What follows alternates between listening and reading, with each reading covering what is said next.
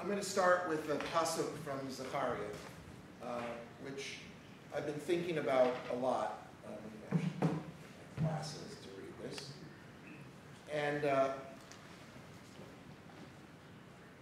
in Zechariah 8, I'll just do it in English so that I don't have to take all the time.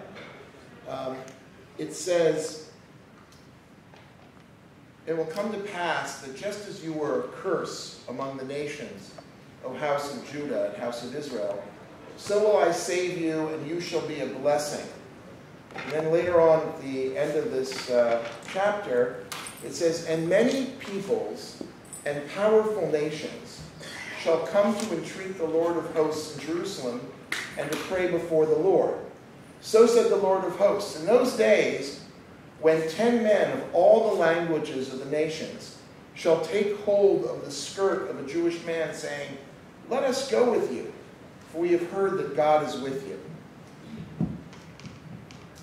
I don't know about you guys, but given what we're experiencing today in the world of technology, this is happening now. I see a couple of friendly faces in the audience. In my office, and I'm pretty sure it's true for Michael and many of my colleagues, we are seeing a veritable cornucopia of the nations streaming their way to this country. And it's not just, by the way, the Feast of Tabernacles where people are dancing in the streets. We're talking about investors. From literally this week, I've seen Bulgarians, Chinese, Singaporeans, Colombians, Germans, Koreans. I mean, and you just have no idea. And the biggest companies in the world are coming here, literally grabbing the skirt or the cloak of a Jew and saying, "Take me to your leader." Okay? They want to understand what the heck is going on here. Why is this country emerged as such a source of innovation? And I don't know how much people understand about what is going on. But just I'll share with you a data point from a week and a half ago in Forbes magazine. They were talking about how many AI startups there are in the world. AI is a very important buzzword. If you want to be buzzword compliant, you must know what AI is. Artificial intelligence, okay? You know, any company or business plan you're generating, make sure there's an AI angle, okay? That's probably the best advice I can give you tonight. But in any event, it turns out that the United States leads this with 1,300 and change AI startups. Number 2, of course, is China with 380 AI startups. And number 3 is Israel with 360. So China and Israel basically have the same amount. By the way, Germany is like 8 with 100. So Israel has the same number of artificial intelligence startups as all of China, for crying out loud. We are 9 million people. You can stick us in a little suburb of one of their cities. And we have 4 times the number as the Germans, who are 10 times our population. This is weird. This is why they are coming. It's not just for the AI, but it's for autonomous driving and precision agriculture and big data and drones and you name it, digital health, where Israel is now leading in so many areas. And they come and they ask, what is, take me to your leader. But what they really ask is, what is the secret sauce? What makes you this fertile of a people? Why? And so, a normal sort of gut reaction, people like us, is we pull out the book Startup Nation and say, read.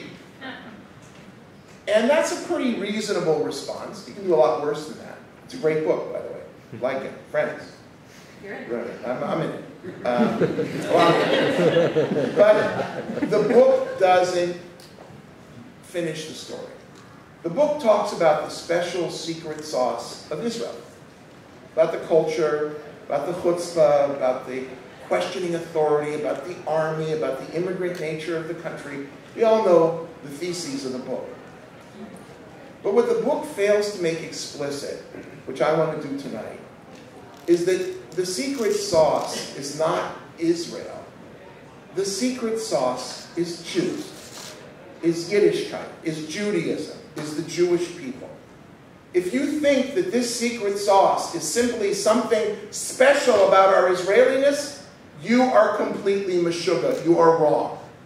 Because go look at the statistics about Jews and Jewish innovation and Jewish business prowess and Jewish excellence abroad. The fact that 30% of today's last 100 years Nobel Prizes in the sciences are in Jewish hands, that's normal, guys? Oh, what's our percentage of the world population? About 0.2%. So this is not 10 times. This is essentially like 150 times over-indicated. Any statisticians among the audience? It's off the charts. The fact that we're 150 times more indicated for Nobel Prizes, what about billionaires? You ever looked at the Forbes 400? There are two groups, by the way, who read this religiously. One are Jews, to count how many Jews. And the other, of course, are anti-Semites, to count the Jews. Now, if you do this counting line, I'm on the Jewish side, and I do the counting. Turns out that we're about 30% of the Forbes 400 billionaires in America. But it's not just America. In England, they have something called the Rich List. We're about 30% there. We're about 30% in Canada. They do the same thing in Australia. They even do it in France, and we're up to 30 or 25%. What's that about? You ever done the counting on Pulitzer Prizes, or Tonys, or Oscars? So it's not Israel that's special. It's the Jewish people who are special. The Jewish people who are creative, who are risk takers, who are driven by being partners with Hashem in creation. Okay, we can't stop creating. There's a famous chazal about why did God, there are many questions, but why God gave the Torah to the Jews. And in this chazal, the answer initially given is azinchen, that they are from the language of Noah's, they're daring. That's why Hashem gave us the Torah. But another sage responds and says, no, not azinchen, chatzufinchen. Okay? It's because we're chutzpahdik. It's right there. It's the essence of who we are. If you look, as Michael, I think, did a spectacular job with Avraham Avinu, all of this is right in the Torah. We have no problem with money. Okay, our Torah greats all were very heavy. So they were heavy with flocks. Okay, Yitzchak was the first great hydrologist.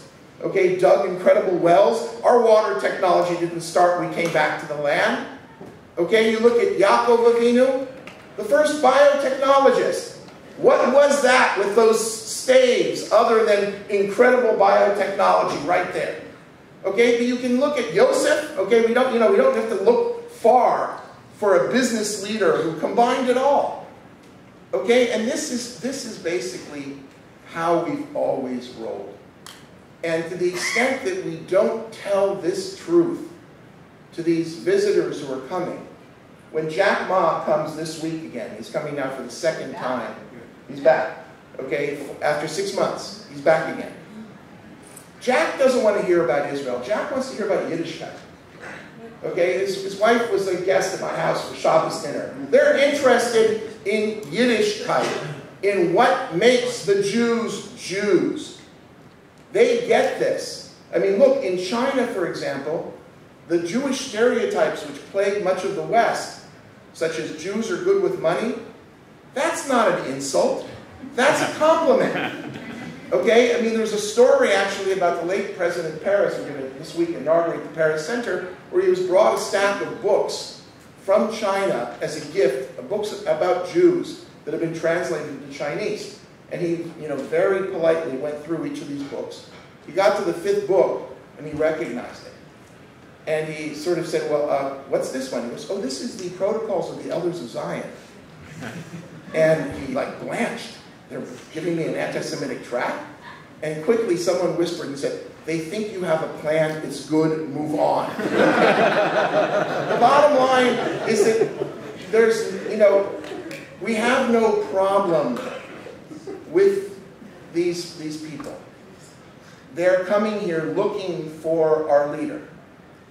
And yet we have a lot to do, as Michael said, because I think many of us in the tech community really believe that there's some kind of opposition between being technology-minded and a business person and being Torah-minded and traditional or into the tradition. And in my opinion, there is absolutely no contradiction. In fact, that center ground where we are in this fertile middle, trying to, on the one hand, stay true to our traditions and to learn and be enriched by them, and to bring on the future, that's the challenge. And in fact, when we're talking about Asia in particular, and traditional societies, they don't want the Silicon Valley model. Silicon Valley, they hate tradition. The past is meaningless. We are totally disruptive. Forget about it. We are giants now. People were Lilliputians in the past. Tell that to Chinese, you're not going to get very far. Okay, there is a common respect for tradition, for elders, filial piety.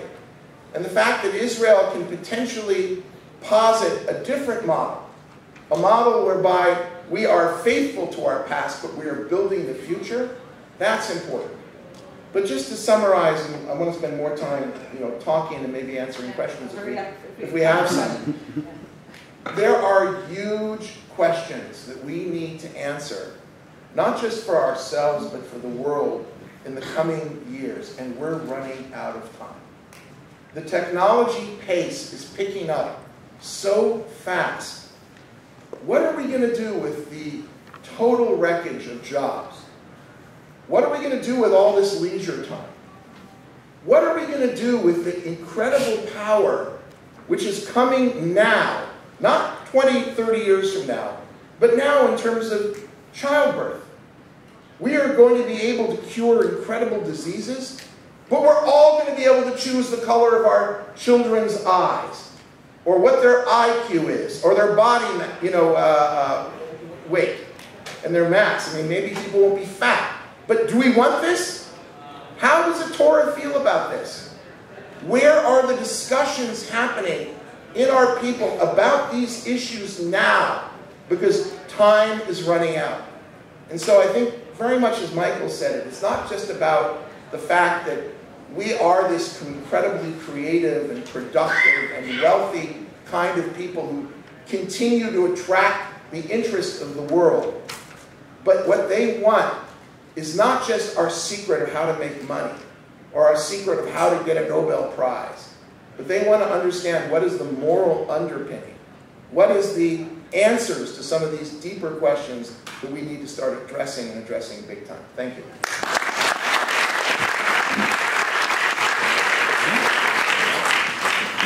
I'll take the prerogative of asking them one question, and then in Limud style we'll open it up to the floor in our very limited amount of time. You guys both immigrated to Israel, out of religious faith, out of Zionism, and probably out of falling in love, as many of us do, with the kind of place and society that Israel was.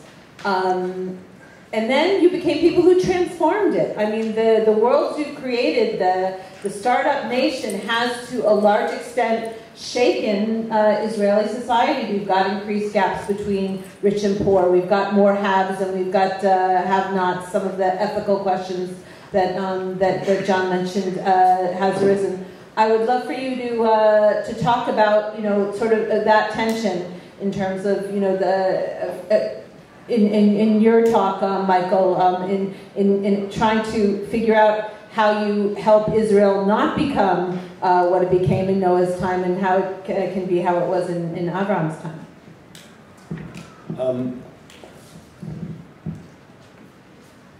So I came to Israel because I got inspired. My detail is in a book I wrote called Kahea Seleu, the Hebrew and the Vanishing Jew in English. Because I was challenged by Rav Yehuda Amital. He said, you should think about moving to Israel and trying to create a factory that will employ 10,000 people who earn a decent living. I was 19 at the time, and so I'm kind of animated by this notion that we have to create good and well-paying jobs so people should earn an honest and decent living. And I think it is not only unfair, but unreasonable to expect of any government or our government to be able to solve this problem. Governments are incapable of keeping up with the pace of change that Jon was outlining before. Parenthetically, I have a less dystopian or destructive view of the jobs market than Jon does, but maybe that's for a different time. And so I think the real challenge right now in Israel or elsewhere is, what is the civic responsibility towards the other? This country grew up in a somewhat kind of Mapainik socialist thing where you look to the government for everything. They can't help. They may try, they're not capable of helping to raise the level of honorable employment to this country. Their recipes, in my humble opinion, are not only incorrect but impractical for what we're up against. And so the challenge I often give to university students when I speak to them, but I think it's true for everyone in the room, is everyone has a personal responsibility to strap 4 or 5 people onto their shoulders and carrying them into the 21st century. Help them get educated. There's so much available online now to get educated. Help them take risks. Give them a buffer if something goes wrong. Tell them if you failed, it's really okay, I got your back. That's a civic responsibility, and it cannot be taken on by the government, and we should not expect them to do it. They just can't. I think the biggest challenge we're facing now in this sort of economic sense is that we're running out of people. Okay, we have, Michael describes it, feed the beast. Okay, that we are so short manpower, and particularly women power, that we need to bring in groups who are simply underrepresented in the high-tech success story. And the 3 big groups are women, okay, who are woefully, that picture with Angela Merkel should just blow all of our minds. It really, I was disgusted, okay? If you haven't seen it, there's a picture of the Israeli tech industry meeting with Chairwoman or President Merkel, and they're all men, okay? They're like 30 men, and Merkel. Wrong. Number 2, of course, are Arabs, okay? We need to get them in a different level engaged with our companies. We're doing good work at the Technion. Now 22% of the Technion is Arab students, and that's great, but we need to get them employed. And the third, of course, is Haredim, okay? And work is being done. We got a lot more to do. But we also have to do something else, and this is going to be harder for us. We have to open up the country to the best and the brightest the world has to offer, whether they are Jews or not, and bring them here now. It is absurd that we have Thai farm workers and Romanian construction workers and Filipino caregivers, God bless them, I love them all, and not Indian programmers or Chinese hardware designers. It is wrong. And we now need 50,000, 100,000. We are strong enough to take this and to do this. If we don't, we're not going to sustain ourselves. And finally, I think that the next future for the investment scene and for the entrepreneurs is going to be what's called impact investing. Meaning the idea that you are an entrepreneur or an investor who wants to make money and do good at the same time. And there's no contradiction, right? You can actually make huge profits by creating an exoskeleton that lets people walk and yet help disabled people. By saving water with irrigation equipment and feeding the world, you make money. By helping people stay safe online or protecting against financial fraud, that is good. And we have to understand that with the change, I'm sort of an unreconstructed capitalist, and I know that that's not always a popular thing to say, I really believe that you can create jobs, you can create wealth, you can create a much bigger pie, not what Malthus was talking about, okay? And we can do good at the same time, okay? There's too many of us who think that capitalism is somehow wrong, who have nostalgia for the good old days of socialism. That really worked well, okay? We can all be poor together, okay? That's not a smart thing, and I think Jewishly, it doesn't make sense either. Nadia, do we have time for a couple of questions? No? No? Come on. It's the mood. We have to have one, at least. Do you want a mic or? I'll take a mic. So I got to hear both of you many times, and both speeches were very inspiring now. Poor guy. Yeah, well, you guys keep on coming to Tel Aviv. My question is, it's to both of you because you're both Shomer Shabbos Jews and God-believing Jews, and both of you have a lot of chokhmah and learn a lot. And something that you spoke about, Michael, struck me is that in times of abundance, many times we leave God. It's easier to leave Him. We forget. And the question is really, because both of you said the same thing, what people are looking for, and our koach is from our faith. It's from our righteousness. It's from our learning. It's from our Yiddishkeit, as both of you defined it. And the question is, how do we hold on to that? How do we give an answer to the younger generation, or how we give an answer to all the technological questions that are coming up, where the rabbis, as one, are not keeping up with the answers. And they don't really have the answers because this is a different time, and the technology is moving faster, and the abundance really makes us walk away because it's easier. I don't have time for it. Quick answer. Look, I think it's about creating a space in your own private life, in your own companies, in your own environments, which are a dugma. So I know in our company, we have a regular minion. We have a bunch of people who are ex-Mir learners sitting with people with earrings. Okay, in other words, we have a completely mixed environment. We start every month. We have a Rosh Chodesh luncheon. That's when we get together as a company. Dafka, we chose to do it on Rosh Chodesh, and we start every time we start the company meeting. We start with the Devar Torah, and if someone doesn't like it, they can leave. Okay, sorry. You know, it's not religious coercion. It's just natural. In our company, Chol HaMoed is off, okay? We're shut down. Sorry, we close on these holidays. We're not open, okay, on Tisha B'Av. People are off to do what they want to do. And by doing that, and by essentially having people who are Shomer Shabbat and showing that they can work like dogs 6 days a week and take a day off, it's an example. And people who are not religious or not yet religious are watching this, and the non-Jews are watching this. And I think that's extremely important. I'll take a different tack, just to fill in the picture. I think what you describe as kind of lack of rabbinic leadership, and John was talking about it at the end of his talk also, you know, do we have answers to a lot of these questions? It's a real issue. We're teaching rabbis today, like they taught them 400 years ago, and the world has moved on. And it's a real challenge. I've given many talks to convocations of rabbis, and we're not having the same conversation, and they're not okurant on technology, and they're even less okurant on the philosophical issues brought about by technology.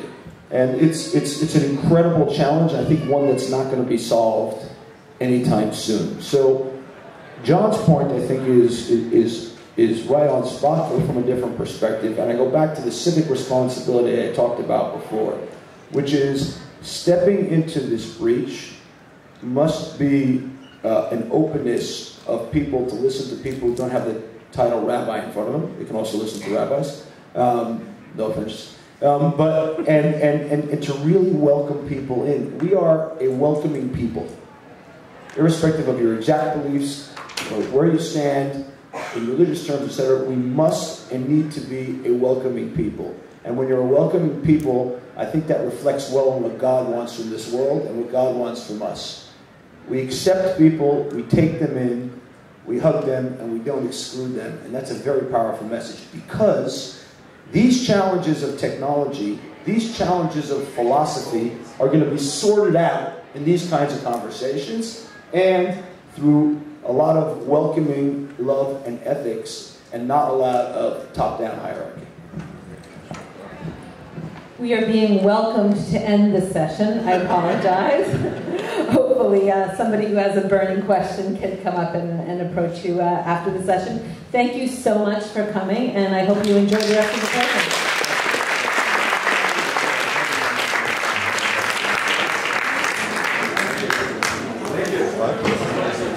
What can you say?